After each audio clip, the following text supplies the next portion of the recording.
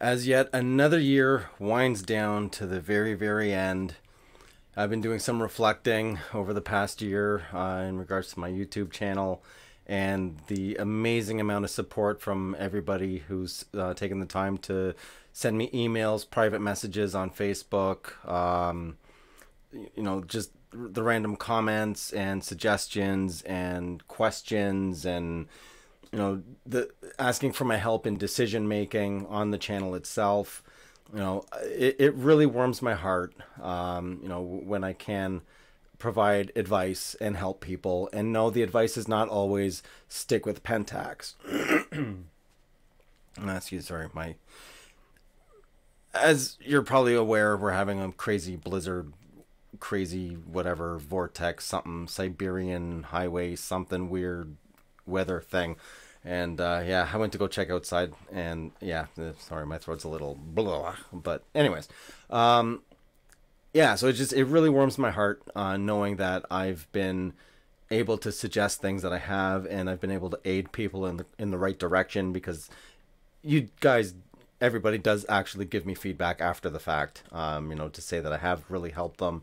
It's improved how they're shooting, or the lens that they purchased was exactly what they were looking for, and they're extremely ecstatic and happy with the performance. But as I said, it's not always just go buy Pentax, because at the end of the day, you need to use the gear that suits what you're doing. And depending on specifics of what you're looking for, it's not always going to be Pentax as being the right answer. I focus on Pentax because that's what I actually shoot.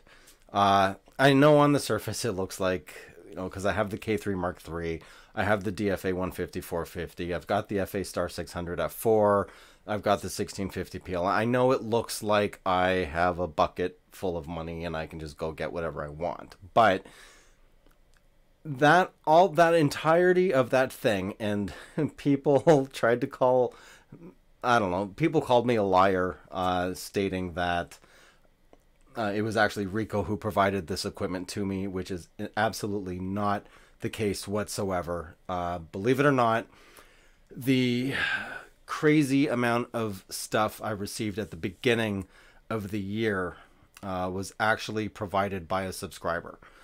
The story with that, the story with that was basically started off with just what's my dream lens. Now, anytime anyone ever asks you what's your dream anything, you're going to say something that's completely and utterly out of reach.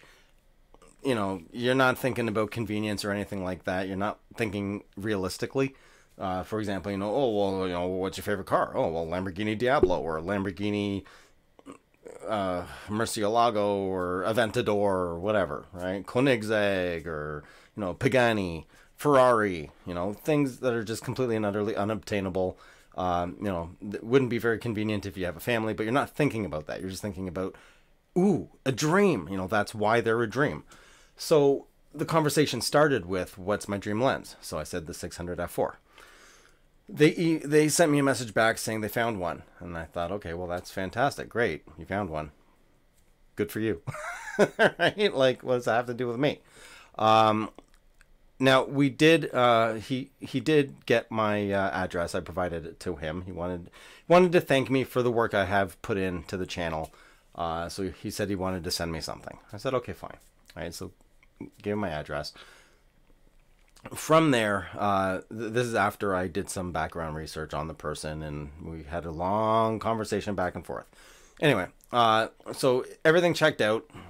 Good person. But when they ended up alluding to the fact that they were going to send me the 600 f4, they got it for me. I told them, well, if I knew, I actually asked them to cancel that order. Because I said, if I knew that that's what your intent was, I would never have actually picked that lens. I would have picked the 150-450 and the 1650 PLM. Only because both of those lenses would be more obtainable to my subscribers. I would get more use out of them, and it would be more economically viable for him to purchase.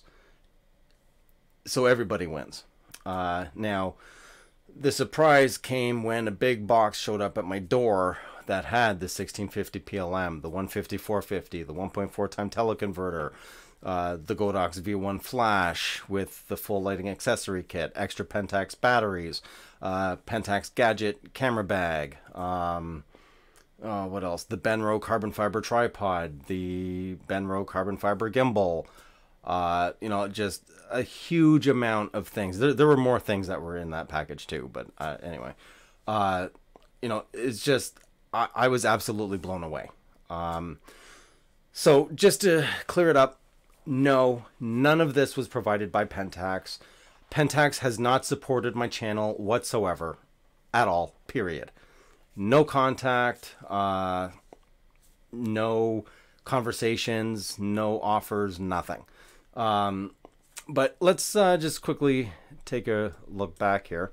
So on January 4th is when I made that video about the giant, huge, mega super surprise. That was when I received the 600 F4. And then I went on, let's see, talking about Pentax DCU5. And I'm going through these just because the amount of things, you don't realize how much you're actually doing on YouTube unless you actually go back. Same thing with your photography. You don't realize how far you've come unless you can go back and review where you were previously. So I was just scrolling through here and I was like, wow, I've covered a lot of topics. Like, will buying a brand new high-end camera all of a sudden, get you better photos? You know what I mean? Let's see here. Crop factor, equivalencies, focal multipliers, all that fun stuff. Then the DFA 100 2.8 macro, my little trick with zoom exposure, and then I talked about my Benro tripod, design comparison between the original K3 and the K3 Mark III, the K3 Mark III custom user mode, and this is before they finally implemented firmware 1.70, where it actually does show the username on the custom user mode. So that video is out of date, but at that time they didn't have it. So yeah, I said why it's awful. And that's the thing. I'm critical of Pentax when there's things to be critical about, and I praise them up and down when they've nailed things and got it right. So I'm not, what I would say a Pentax fanboy. It's just the equipment that I actually do use. And as I keep stating and keep stressing, I created this channel to give back to the community, and I clearly can tell there is a lack of Pentax coverage, at least in the way that I go about doing it. Going through the menus, going through the settings, trying to give you the best way forward to absolutely get the most out of your Pentax camera. That is missing on YouTube. So that's what I try to cover. And then, I focused on every single one of the firmware improvements, video AFC, and then some fun competitions between myself, Lee Hayes, Lee Iverson, Eddie Summers, all that fun stuff as well. And then moving over, let's see, I think this is it.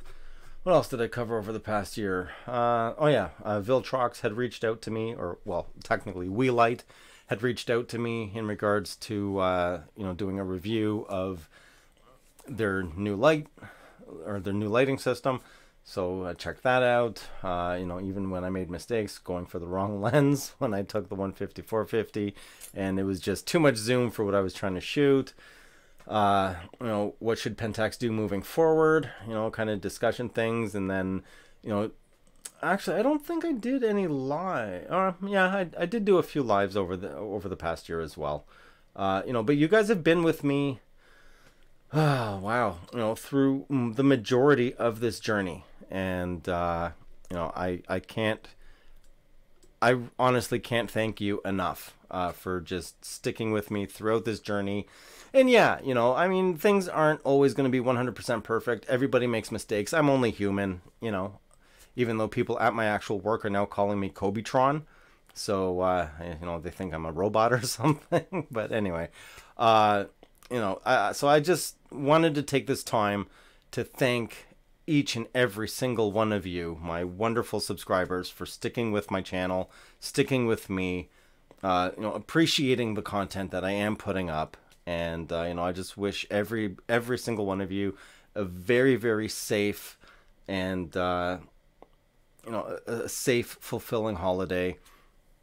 And I'm not going, I don't know everybody's personal life, you know what I mean? But at the same time, if you are going through a tough time, say if you've lost a loved one, it happens, it's very unfortunate. However, at the end of the day, it is the holiday time, and I usually use this time as a time and moment to reflect and, find the positives in everything, and just review what you've done over the past year, right? Because we're always trying to improve. I think anyway, it's a human nature thing.